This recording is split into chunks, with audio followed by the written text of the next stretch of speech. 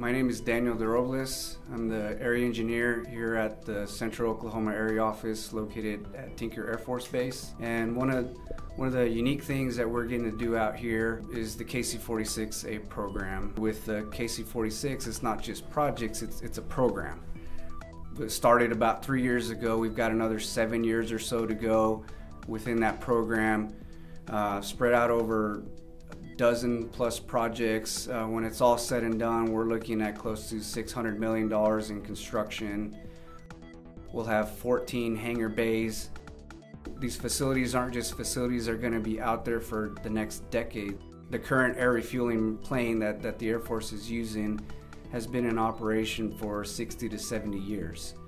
This is a function that the Air Force is going to have for close to the next century. So getting to be on the front end of that is something that's very unique. Great opportunity for the staff that we have out here for the Corps.